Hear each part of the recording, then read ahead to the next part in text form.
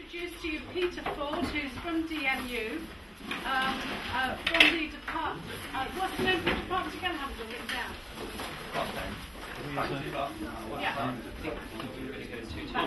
Project and Interior Design in the Faculty of Art and Design. And Peter's speciality, I've been to his lab, is helping people think through new ideas and develop new actual practical products. New creative thinking. So you had Toby Moore's talking earlier about the cool curve and different ways to be creative, and now Peter's coming at it. You'll find that he has perhaps a slightly different take. Again, bear in mind what you're learning here you can apply in your mini projects. So Peter's going to be with us now till 1:45 will be his workshop, and then we'll be running a little bit into an activity over lunchtime as well.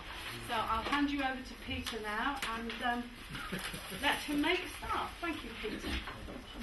I'm make a fool of myself, I think, probably. But anyway, thank you very much for inviting me along. Can you hear me all right at the back? Yeah? Right, what I'm going to do a talky bit first for about half an hour, if not quicker, and then we'll get on with a task. Sue's not told you what you've been asked to do yet, has she? No. But you've got scissors, string, paper, cardboard, etc., at your disposal. Okay, there's 3 bricks on the floor down there, which will become pertinent to the exercise a little later. So I'll start with the talky bit first, which works. Just a little bit, as Sue said, yeah, I'm Peter Ford. And I've been designing products for around about 30 years. It's a bit like Alcohol's Anonymous, really, isn't it? Alcoholics Anonymous. So owning up to being a product designer. I'm a reader in design innovation at University. I run most of the commercial design activity out of certainly the Faculty of Art and Design.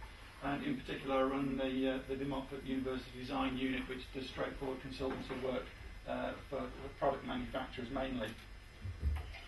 But what I'm going to talk about first is my take on what design is a little bit new, and it's really just to get you thinking about design and what it is. Being also doing quite a lot of lecturing and tutoring, it's been quite useful being in academia to try and reflect on what actually design is. What I've been doing, I was in sort of 10, 12 years in consultancy before coming to DMU, having to actually articulate what it was that I was doing almost instinctively as a consultant, so it's been quite useful to reflect on that. So, design to me is the art of minimising compromise, okay, and that will crop up in the exercise that you're doing, because I want as fewer compromises making as possible for the task that you're going to be required to do, but you will have to make some. So for me, design is the art of minimising compromise. To explain that a little bit, I'll contrast the designer with the artist and the engineer, although there's a lot of overlap in between them.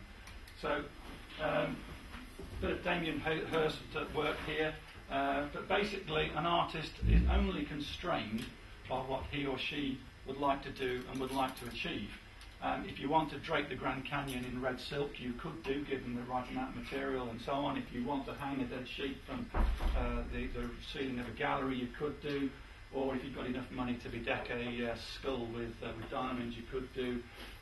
It's me that decides whether, if I'm going to do a portrait of Sue, that I want to use oils, I want to use gouache, or whatever. It's my choice, my decision. I'm taking upon myself the constraints of the media, the time I'm going to give myself to do that. And generally speaking, unless it's a specific direct commission, in which case you're drifting more into the commercial side of art, perhaps. What I'm trying to get at is that the constraints, largely speaking, revolve around the person who's creating the object, the artifact, the piece. And you're welcome to disagree with that. That's my starting point at the moment. Now, to contrast that with an engineer, where a specific end result has to be achieved, and you can tick things off. Yes, that's done, that works. The mathematical formula works out. The finite element analysis says it won't break, because if we don't clearly address the issues and the criteria that need to build a bridge or to send a shuttle into space, then there's going to be catastrophic failure. Either the bridge will collapse and cause loss of lives. And we saw what happened with one of the shuttle sort of exercises when the tiles weren't correctly stuck to the exterior of the shuttle. So there is If I happen to want to put a slightly different brush stroke in a different kind of place, it's not going to kill anybody. Being extreme about it. So, if I just quickly go back to Damien Hirst's work, just a quick straw poll. Stick your hand up if you actually like those, if you actually want them in your living room, and hands up if you didn't, if you don't. Okay. Who thinks Damien Hirst is not a skilled artist? Okay, so you're actually saying, well, you generally must think that Damien Hirst must be quite good because he's obviously successful and sells his work, but you wouldn't actually have any of his work in your room. So there's a little bit of a dichotomy there, working away. So there's a great deal of subjectivity creeping into the appreciation of what he does and how he works. Whereas with the engineer, it's right or wrong, largely speaking. I happen to think the shuttle's rather attractive, and I think the 7 suspension bridge isn't actually sort of horrific at all as a structure, as something to look at. But it's far more objective in the way you actually can look at it. Okay, the designer. I was once asked many years ago, what does a designer do? And I said glibly, anything from toilet roll holders to trains. And here I am sort of 30 years later. I've not done toilet roll holders, but I've done toothbrush boxes, that's close. And although I didn't design the Eurostar, I worked for James Garrard for 5 years, who did. And I did actually spend some time on even rubbing down a model of it, so that kind of counts, doesn't it?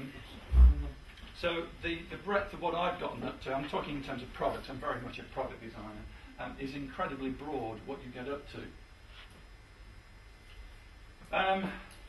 We've got 2 toothbrushes there. The one on the left is by a French designer called Philippe Starck, who you might have heard of, who was on telly a little while ago. Actually, 1 or 2 of our students were in that programme. Anna-Marie Stewart, who got kicked out at the last minute, I think was actually a GMU student. Okay, 2 toothbrushes. The one on the left looks quite interesting. It's by Mr. Starck, and the one on the right is a cheap Addis, I think, of some sort. The one on the left will cost you about £8, £9, £10, if you can still get them, which I don't think you can. And the one on the right, probably what 90p, £1.50 at the most, because it's not one with rubber all over it. The one on the left, it's nice and round, nice and organic. You try holding it with a wet hand and seeing it slip around in your hand and you try and do your teeth. And notice how you put the wet end down into a cup, where it sort of breeds bacteria beautifully. So it's a visual statement that Philippe Starck has made.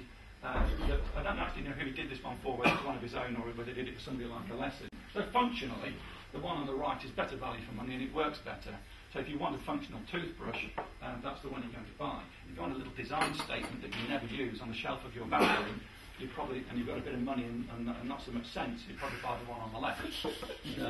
Okay, so I'm going to come back to that in a minute with another piece of Philippe Starck's work. I actually like his work very much, and having flown a bit recently, you'll find his knives and forks on a lot of aircraft, and they're really quite nice and they work quite well.